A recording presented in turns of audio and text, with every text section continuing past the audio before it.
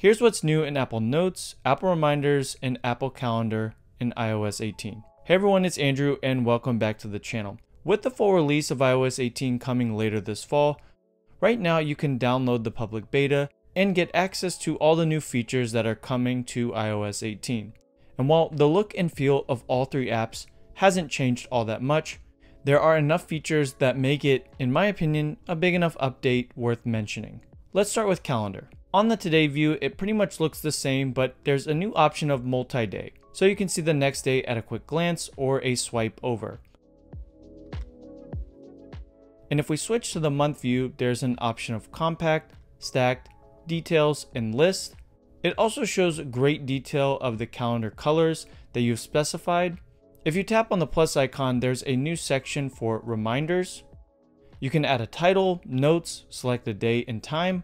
You can set a recurring reminder, and if you tap on details, you have more options.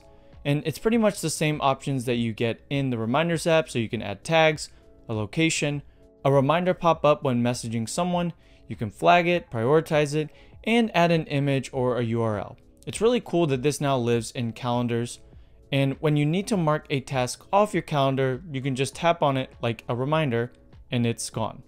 But if you want to keep your completed reminders in there, if you go to the calendar option, there's a setting to turn it on or off.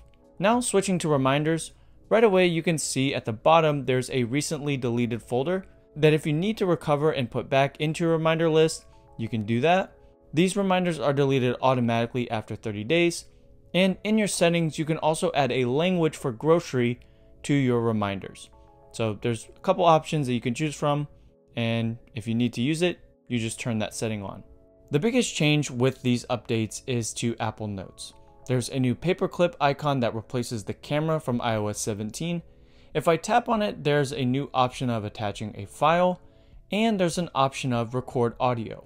So now you can record an audio message into Apple Notes, and once it's recorded and saved, it goes into Apple Notes and transcribes what was said. You can also do this when you record a phone call, and that will allow you to transcribe everything that is discussed on the phone call. There's a button to start recording the call and a notes notification that will pop up that will take you into Apple Notes, and once it's all over, it summarizes and transcribes the entire call. When adding a header into a note, the header is collapsible, and I just love this change. I don't know why, but I just really like it. And if you want to make text stand out more, there's a new option to highlight the text with color. You can use purple, pink, orange, blue, and mint. Personally, mint is my favorite color right now for that. If I type in 5 plus 5 and equals, Apple Math Notes automatically gives me an answer to the equation. If you hit the three dots, you can quickly get into recent notes, and you can see recent math notes.